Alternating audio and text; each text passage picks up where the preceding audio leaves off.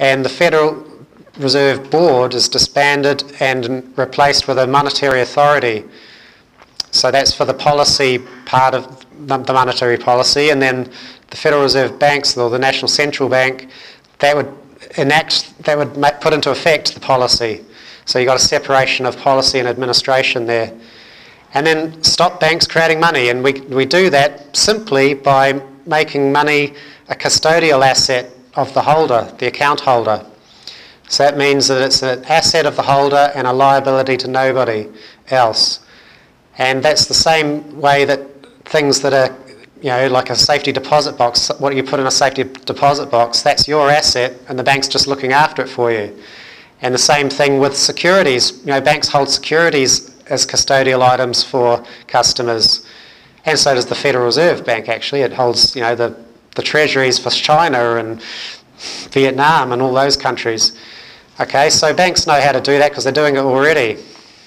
And then when the economy needs more money, which we can get from various determinations, and it'll mainly be through indicating whether there's interest rates and borrowing and lending are going up or down, or whether inflation's going up or down. There'd be a lot of indicators then, and plus measurements of what's happening in the economy. So the Monetary Authority will advise the Congress, we recommend that you issue this much more money over this much time, and it's up to you guys. The Constitution says Congress has the purse strings, so they decide how to spend it. Now, the Need Act identifies areas where we strongly encourage Congress to spend it. And if, it's come up in questions before, what if the Congress is totally dysfunctional? Do you know when that might be? Like maybe now? Well, there's a thing called the Revolving Fund in the Need Act, which means that if the Congress is totally dysfunctional, there's a fund of all the loan repayments coming from the banks which is available that the Treasury can reissue to maintain the money supply, and so that we don't get a recession or depression or deflation or whatever.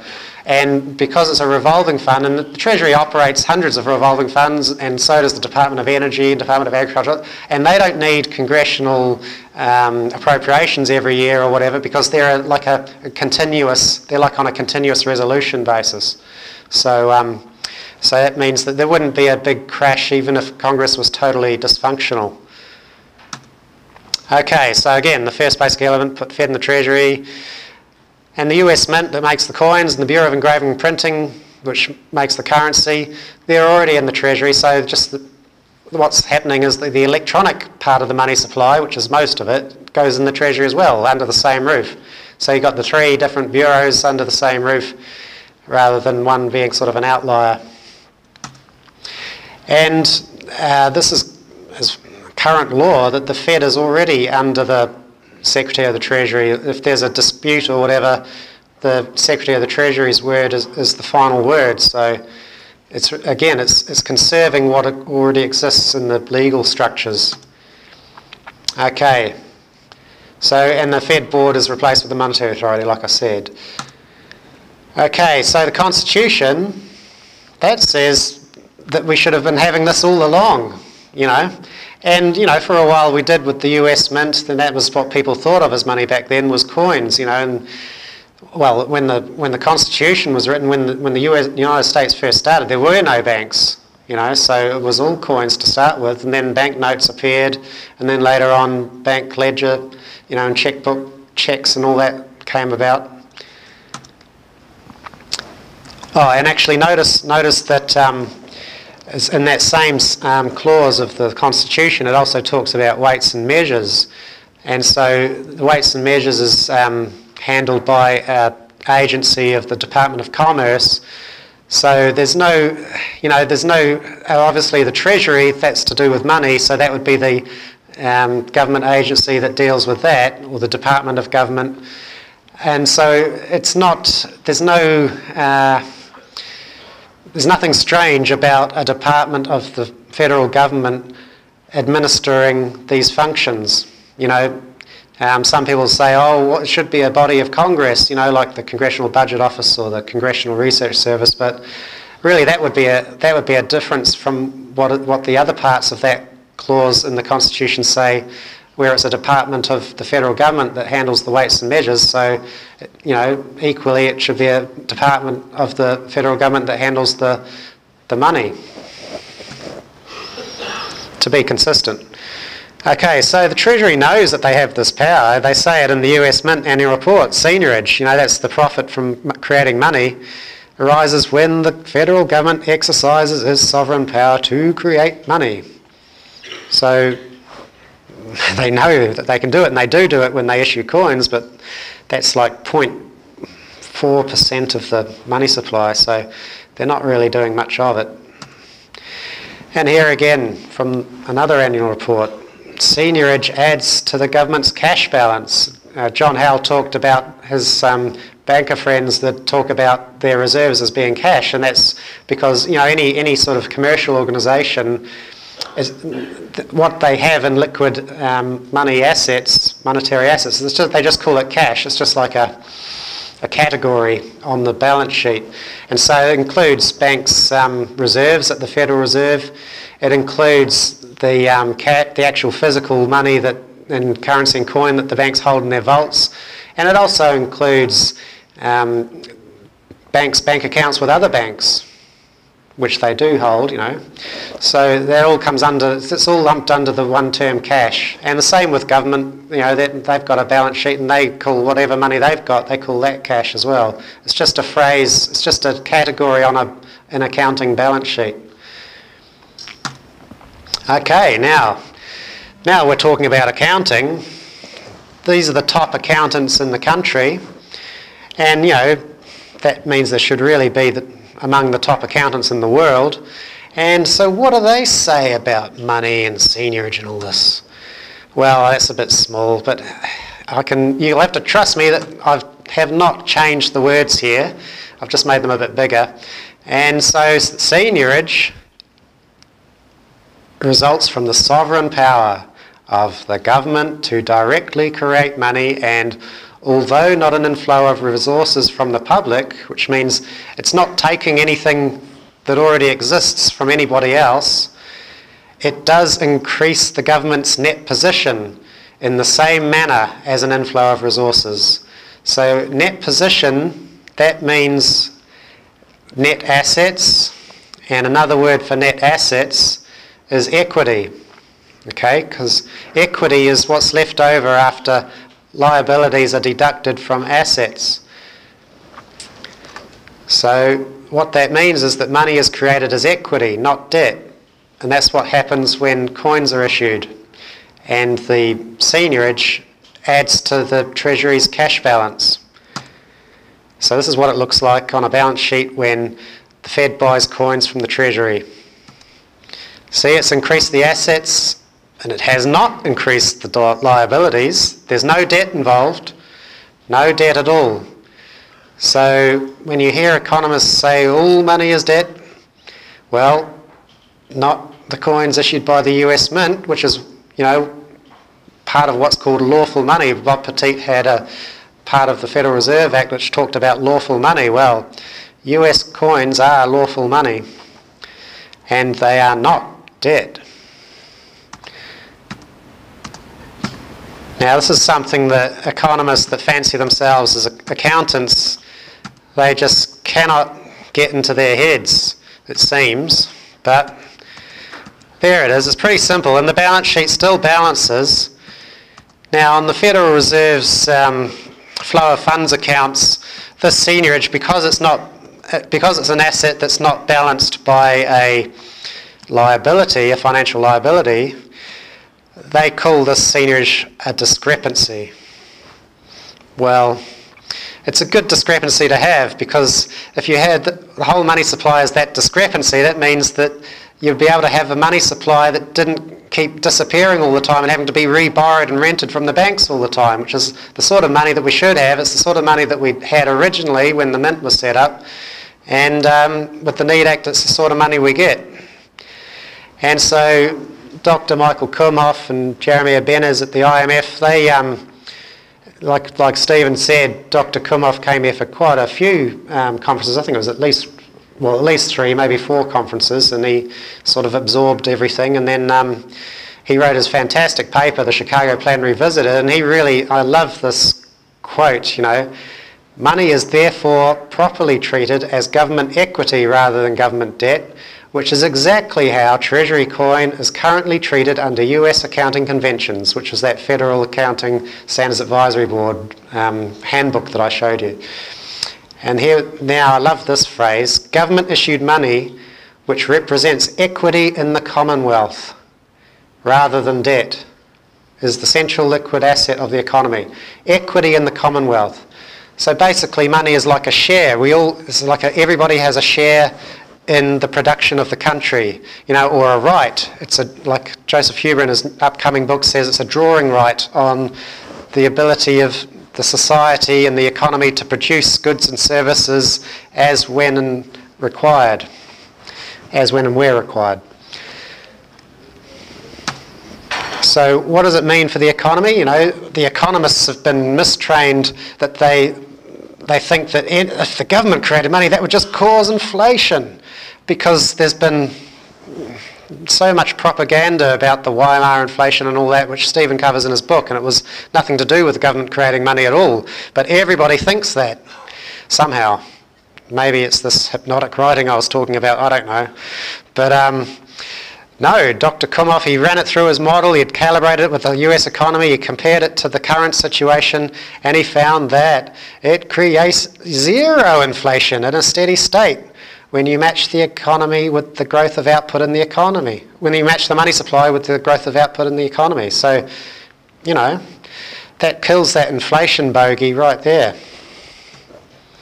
So if an economist says, oh, that would create inflation, just cite Dr. Kumhoff's paper, the IMF, say no.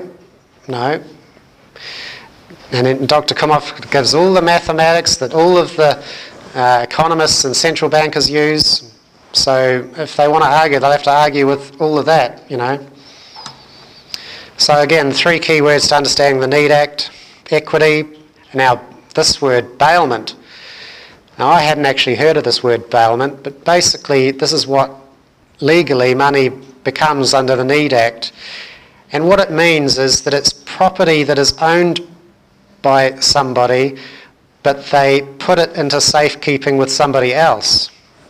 So, the self-storage places where you can store your furniture if you're moving house or whatever. So when you do that, that's called bailed property. So the property is, the furniture is still yours, you're still the owner of the furniture, but the self-storage place is looking after it for you.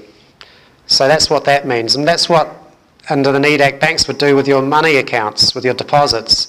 They'll be looking after it for you, which, after all, from the age of about 5 or 6, isn't that what we're taught that banks do? Yeah. So with the Need Act, they'll actually do what we've been taught all this time. Now the other word here is fiduciary, and we have to thank Bob Petit for coming up with this word when we were working out how do we explain what we're trying to do in accounting language and all that. And so fiduciary just basically means that someone is acting for you as your agent on your behalf and in your best interest. And so banks will also do that, particularly when they're taking in savings or investment funds from you and investing them or lending them out for you. They'll have a fiduciary relationship with you. They're acting as your agent, basically, as your sort of intermediary. Okay, well, we probably don't have time to go through this in detail, but we'll send these. We'll make this presentation available so you can look at what equity. Well, you know what equity means, but it's got some nice corollary meanings in legal and social, in the legal and social realms as well. And then bailment, well, I'll basically explain that. Fiduciary, I'll basically explain that. So yeah, equity is what remains after liabilities are deducted from assets. Bailment is entrusting your property for safekeeping by another. And fiduciary is entrusting someone to act on your good and benefit, for your good and benefit. Okay, so the Need Act makes money equity owned by the holders and entrusted to banks as bailment. And banks act as a fiduciary capacity for their customers. So just, so when you're looking through the Need Act, which is, It's in the 32-page brochure, which is available at the back of the room there, and it's all only on 12 pages. Fancy such an amazing, groundbreaking piece of legislation that can fit on 12 pages of letter size. So money, for the first time really, as far as I'm aware, is actually defined in law, because when the definition of money is the key thing. If you define money as something else, then you're never going to have a money system. So money is the legal expression of sovereign power that confers upon its bearer an unconditional means of payment. There are lots of other types of means of payment. You can say, oh, I'll mow your lawn if you wash my dishes, or whatever. That's payment in kind. And there might be, I'll do this work for you, and we'll write this contract, and then you pay me back later, and that's a credit debt or contractual relationship. But that's not paying money. That's paying money later. So money is defined in law, and deposit, the meaning of deposit is basically the threshold is whatever's covered by the FDIC and the National Credit Union Administration in law. That's what is money. That's what we use for money in accounts that transfer from one person to another. And anything else, all these other sorts of instruments, these exotic instruments, we don't use those. You don't go down to the 7-Eleven to buy a nice organic orange juice, and you don't go and give them a credit default swap. You don't go and give them one of those, do you? You don't go and give them a collateralised debt obligation. You don't go and give them a repurchase agreement. No, you don't. You give them $1 or $2 or whatever it costs. Okay? So economists sort of sometimes try to say that all of this other stuff is money as well, but really it's not, because you're not using it in the real economy. Maybe financial firms, they shift these ownership of these things around a bit, but that's an internal deal among themselves. It's not in the general economy. It's not buying anything that people use, like goods and services or assets that are real, like houses and things like that. And so it's all coordinated with other law as well. Okay, well, I'll have to skip through a lot of this, but this just goes through the governing principle of the monetary authority is to not cause inflation or deflation, and to be consistent with the sustainable long-run growth potential of the economy. We've gone through a lot of this. Okay, so stop banks creating money. I'll show you how it's done graphically in a little bit. Okay, here we go. So at the moment, what we call bank money or deposits, they're a liability of the bank. So we take that out, put it down there as a memorandum item, which means it's a custodial item, and we replace that debt that they had to their customers, which is sort of a bit of a phony debt. But now that this money is actually permanent, it's not sort of temporary money, it means that when it's repaid to the banks, if we didn't replace that obligation to the customers with another obligation, the banks would end up with all the money once all the previous loans are repaid. So instead they pass through that money back to the Treasury and the revolving fund administered by the Federal Reserve banks under the Monetary Authority, and then that money is then recycled back into the economy, so we don't get a shrinkage of the money supply when bank loans are repaid. Like we can do at times at present, like John Howell said in his talk, if the amount of loans being made by the banks is not keeping up with the rate of loan repayments, then we get a shrinking money supply, and that's what happened, after the 2008 crash. The money supply was actually decreasing, and it was only the actions of the Fed with their QE and all that which sort of propped up the money supply figures. Even though they did fall still in total amount, they would have fallen a lot more if it hadn't been for that QE. But of course, all that QE went to the financial sector, went to prop up the price of stocks and bonds and things like that, when it's still doing it basically, because they're still churning it around. And it didn't really go into the real economy much. Okay, so depository instruments become fiduciaries, and they already do this. They're already fiduciaries. They've got all the rules. This is from the Office of the Comptroller of the Currency. All the bank regulators. They know how to deal with fiduciary activities and and all that. There's the FDIC, safekeeping, custody accounts, all this is already known, so it's not like anything new has to be invented at all. Okay, so payments after the Need Act is converted, when money is converted into money, but in the same bank it's the same as now, it just transfers from one account to another, and between banks we don't have this sort of two-tier system of two circuits of transfer of deposits and a transfer of reserves, because the money is the money, it doesn't need reserves to settle. The payment of money is the settlement of that transaction, so it's direct, so it's a peer-to-peer payment system with no need for netting or clearing or settling later. So it's direct, it's immediate. So it actually makes it much more efficient. The payment system becomes much more efficient. Banks' operations become much more efficient because they don't have to do everything twice, they only have to do it once. Okay. All right, well, we've been through that. So, yeah, so as banks' loans are repaid, the principal is passed through to the revolving fund, and the banks keep their interest as their income like they do now, because they have to pay their staff, they have to pay their bills and all that. So they don't lose out from it. And so if the banks ever need, so how will banks make loans in the future and after the Need Act? Well, they'd borrow the funds from savers and investors, the same as finance companies have to, the same as real estate investment trusts have to, the same as insurance companies do, the same as all of these other financial institutions that aren't banks have to do. So it puts banks on a level playing field with all the other financial institutions, so they should be lobbyists for the Need Act as well. And then that money, those repayments are passed through the revolving fund. And so if the banks can't raise enough funds from attracting savers and investors, they can borrow from the revolving fund.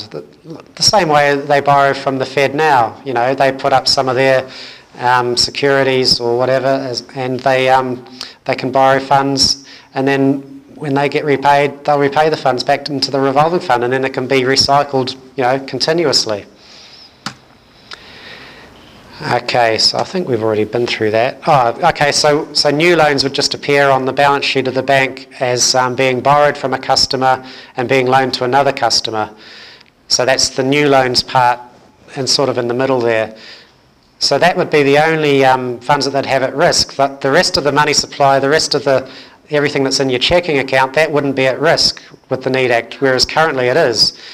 You may not realise it, but at the moment your bank deposits are treated as your unsecured loan to your bank, which is maybe not a sobering thought. I hope I don't keep you up tonight. Okay, so where would banks get money to make loans? People say, oh, but if you did that, the banks wouldn't be able to make loans. Well, yes, they would. They'd actually be able to make more loans. There's a whole lot of savings accounts and all that. At the moment, savings accounts and time deposits, that's just dead money. That's money that's basically taken out of circulation. So that actually, people that have got those accounts would be able to direct the bank, okay, I want to invest this much in this thing, this much in this thing, and the banks would actually lend that money. It would actually become reactivated back into the economy. Then there's the redeeming treasuries. What's going to happen when those are redeemed? People have got money, they want to invest in something, they're going to have to invest in corporate bonds or something like that, or they'll invest in bank bonds, and the banks will then pass on the money, they'll lend it to businesses and that, and the banks are good at assessing risk. They call that underwriting. Well, they used to do that, and they should do it again. And then banks own funds. Banks will keep their reserves under the Need Act, but they won't need them to be settling between the banks. So they'll have those funds to be able to use for making loans as well, because the reserves become money the same as deposits. They basically all become deposits. And the reserves are just the bank's deposits at the Fed, which is what they are now. But they'll actually be able to be released into the economy. There's a big misunderstanding. President Obama thought that if this quantitative easing worked, creating all these extra reserves, that the banks would be able to lend those into the economy, but they can't, because the reserves only exist on the computer system at the central bank, at the Federal Reserve Banks. They cannot enter our bank accounts. They're two separate types of money on two separate circuits, And Joseph Huber explains this brilliantly in his new book upcoming, and he's going to be here on. He's going to be presenting on Saturday, so he's going to be covering all that in quite some detail. And if he doesn't, you can ask him, and he can explain it with crystal clear clarity, like like John Howell did. But okay, and then like I said before, the banks can borrow from the revolving fund, and if all that fails after how many $1 trillion, then the Congress can enact some more senior origination, which could be, entered into the economy, and then that money becomes available for whoever accumulates it. It can be invested as well. So, there's no shortage of money for lending from banks. Okay, and then the third element is to add money for the general welfare, which is what the Constitution says that the federal government is supposed to be doing, promoting the general welfare. And, they do it to a certain extent, but, I mean, really, if they were able to issue the money, they'd be able to do a lot more for the general welfare, education, infrastructure, healthcare, all sorts of things like that, which, as Nick Egnott showed in his thing, that the US is like third worst in the world for some things, and so really, with all of the natural resources and human resources of the US, it really should be at the top. And there's more stuff that the Title V does. 25% of the money is distributed to the states directly as grants, and there's also interest-free lending for local government and state government, actually, so they don't need to issue bonds anymore and then pay interest on their bills and then have to tax their citizens at state and local level. They basically have from the revolving fund, they have interest-free loan facility, so they can use it on an ongoing basis without having an interest bill. So they can, maybe ease the taxes on their citizens and ratepayers and, school districts and all that, property taxes and all that, which are horrendous going in Chicago at the moment. And there's an initial dividend to everybody. It's basically it's the payback for the Federal Reserve, which basically means the people. As Bob Petit said, all of this is an obligation of the United States. It's basically payback for all of the backstopping and safety net that the Federal Reserve System has provided for the banks. And so they've accumulated all these assets on their balance sheet, which they don't need to hold anymore because the reserves are not treated as liabilities, they're just a custodial item. So all of those assets can be sold back into the market and the funds can be used to distribute a dividend to everybody. So it's basically payback time, and I'll go into that in more detail in my talk on Saturday. And so things like Social Security can be assured, that the government can no longer say, oh, we've got no money, and oh, we're going to have to cut your pensions and all that. No, they won't be able to say that. Okay, and it can fund universal health care, it can resolve the mortgages, underwater mortgages, there's ways to do that. It enhances the FDIC to make sure that things are secure. And it reduces the maximum interest rate, which is only back in the about 1980s, those anti-usury laws were sort of repealed, but the average was about 8% was the maximum interest rate you could charge. So, and historically, interest rates have been below that most of the time, so it's not like it's anything onerous. Okay, so in summary, puts the money system in the hands of the people through their government, through their elected representatives, makes monetary policy truly accountable because all of these decisions and statistics and all that, and there's this provision in the Need Act that they all have to be reported to the media and the people, they have to have press conferences and all that, like the Fed does now, but they do it sort of after the event, and they only go to Congress twice a year. It conserves the existing money supply. It safeguards the payment system, so there's no more too big to fail or too big to jail. Banks would be able to fail. Those money accounts just transfer to another bank that you nominate where you want your money to be transferred to, because they're not dependent on the solvency of the bank. It's being held in custody. It doesn't matter whether the bank makes bad investment decisions or whatever. That's for your checking account deposits anyway, and your savings accounts or investment accounts. Well, I mean, if you're investing, you should be aware that there's some risks. But one of the things we want to add for the new Need Act is to have a basically a risk-free small savings account type of system, where basically if they just invested in US savings bonds, which are basically risk-free and they're non-transferable, there's no games get played with those, and there's other federal government things that are guaranteed by the government, and that could provide a small return for small savers, basically risk-free, and the FDIC wouldn't be under any risk there.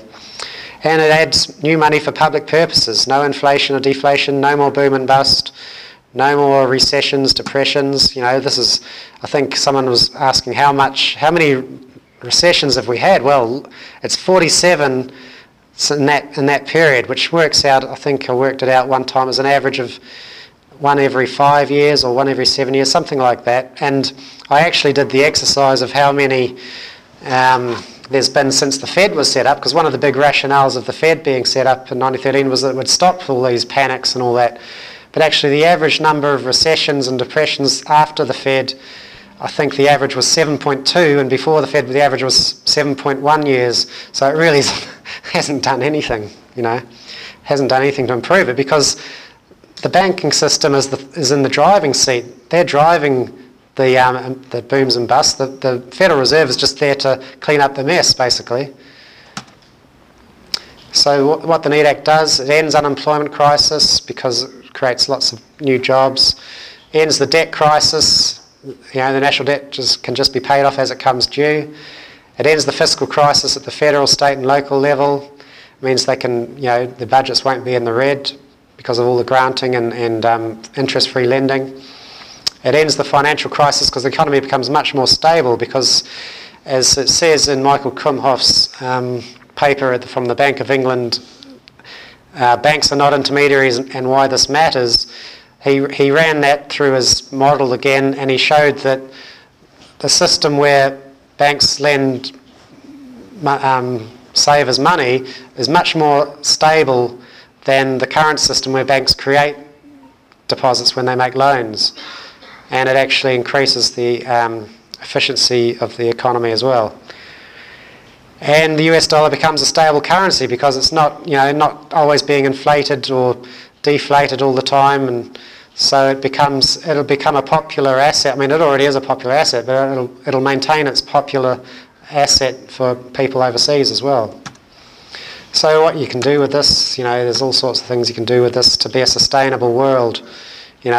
We need this future to happen, and it really can't happen under the current money system. It can only happen when we have a proper sovereign monetary system where money is a share, a right, and it's distributed to do the things that we need to do, rather than having to be continuously borrowed and repaid and borrowed and repaid. And you're always behind the 8 ball if that happens. When you're in a situation like that, you can never get ahead. But we need to get ahead. We need to get ahead very quickly. Thank you.